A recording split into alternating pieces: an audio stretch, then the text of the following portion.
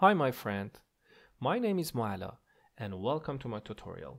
In this tutorial we are going to learn about search dialog, and it looks like this. You have some items here and search box, and you can search for the items. For example, I can type F and then R, or let's type R. Yeah, you see we have two items which they have R.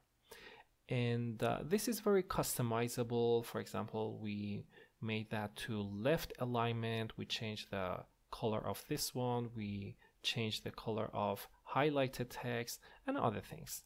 Let's learn how to do them.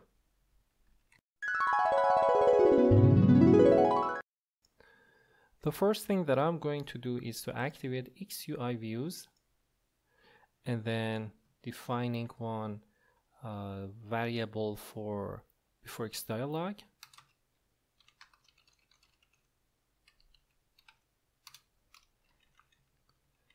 And now it's time to initialize that. And we can use it here. Sorry, I forgot to type root here. So we want to use template and search template here in this parameter. So let's define one search parameter. Actually, it's better to type it private search as B4X SearchTemplate. Let's see what we have. After initializing this, we can set items like this. Set items, and it needs a list. So before using set item, I need to start one list. So I'm going to define one list, and after initializing that, I can add some items to this list. For example, first item. By Control D, I can duplicate one line. Second and third. Okay, now it's ready, our list, and I can add it, and I can set items by this list. Okay. Once this is ready, we can use it here. Search. We don't need OK button because we want to click on one item, and it's like hitting on OK. And no need for no button, but cancel, we need that.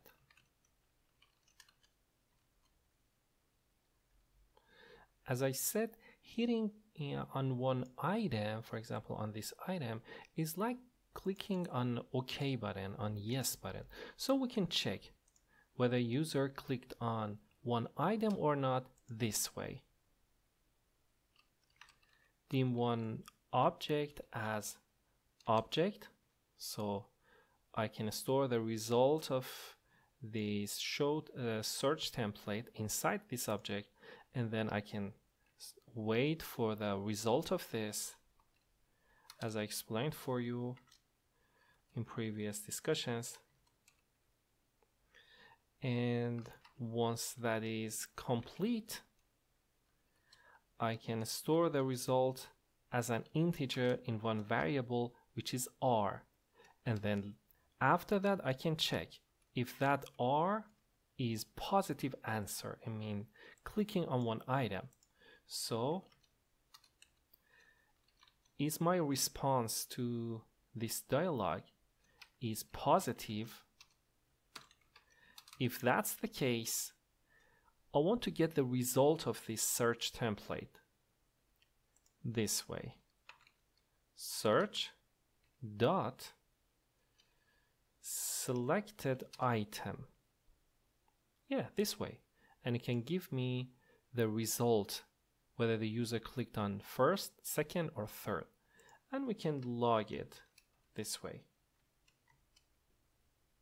Okay, now it's time to run the application and see the result.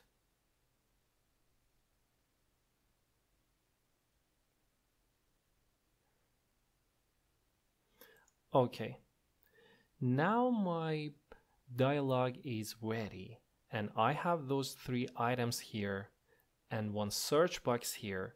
For example, I want to search for third T, and then all the T are highlighted here, and then the second letter H. So you see only this one is selected, and once I click on that I can see that here. So far so good. And now I want to customize this dialog, the size of that, the color of text and the text color here and other things. Let's see how to do it.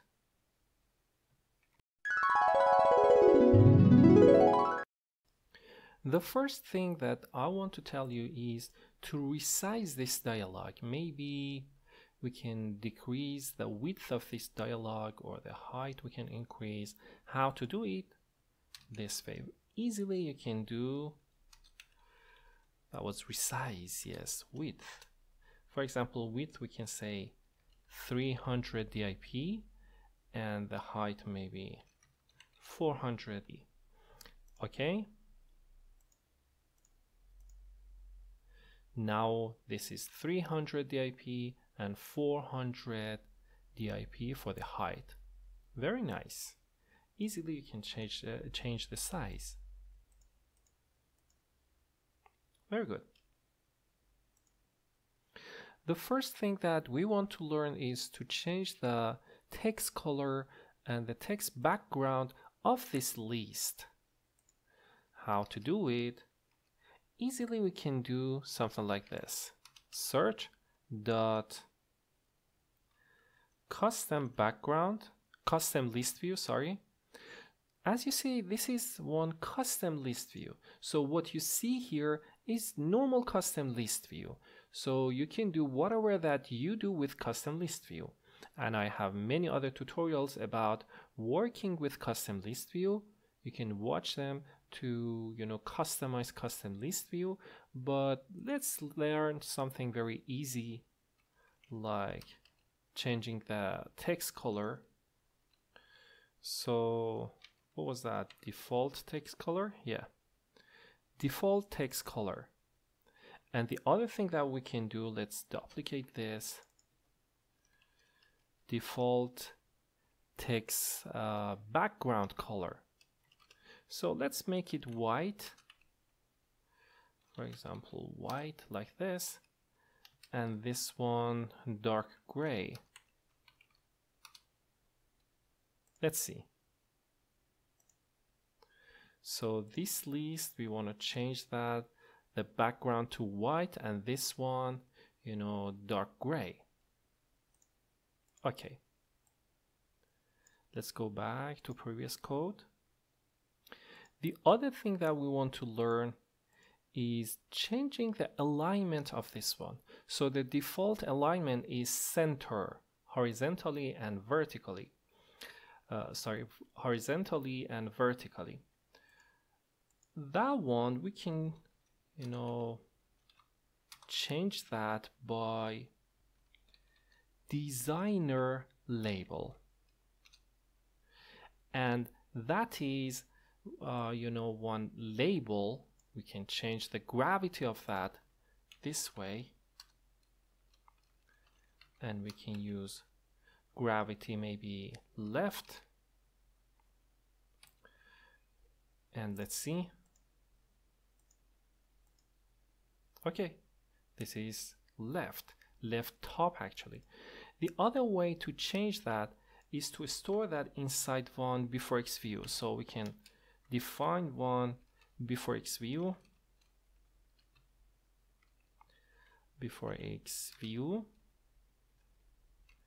and then we can use set alignment for B4X view. Maybe that's a better way.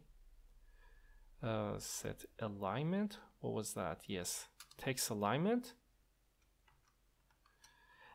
And vertical and horizontal. So if you want left and maybe middle or center, so vertically center,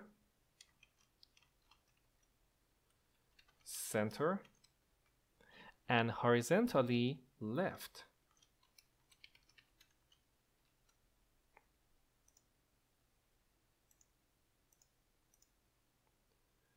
Oh my God. It needs to be capital.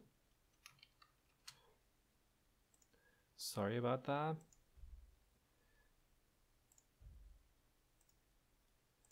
Let's see the dialog again. Yes, left and middle, center. Okay.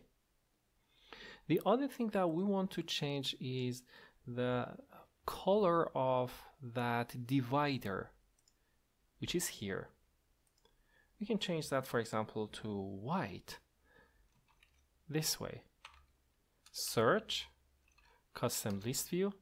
It has one scroll view. This one, scroll view inner panel. This is what we want. And we can define one color for that. For example, to white. The color of inner panel will be white. Okay. Now you see the divider is white. Okay. Let's make it commented. What about changing the highlighted text? Once you type something, for example, F, this is the highlighted text. And we can change the color of this one and the color of this one. Let's see. Search, text, highlight color, equal to XUI, for example, blue. So this is a highlighted text and the text above. Search dot search field dot text field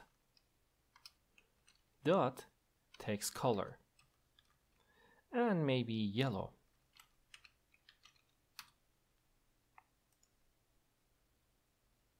Okay. So this one will be yellow and this one will be blue, as we said here. So as you see, this search template is very flexible and you can change it to any way that you like, but you need to know the way. And you can access all the views here, like the method that we talked about that in previous tutorial. Okay, I hope you enjoyed this tutorial. If you haven't subscribed in my panel, please subscribe in my channel. And if you liked my video, hit on that like button. Thank you very much.